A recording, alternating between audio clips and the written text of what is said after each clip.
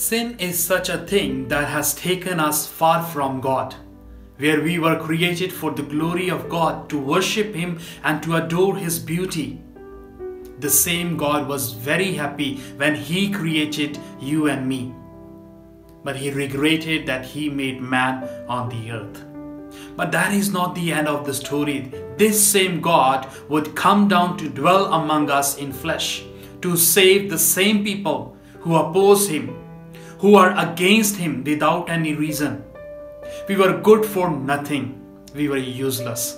But God remembered us in His mercy and sent His only begotten Son, Jesus, to restore us back to Himself, to make people like you and me useful, who were once useless. He was willing to leave everything behind just for you and me.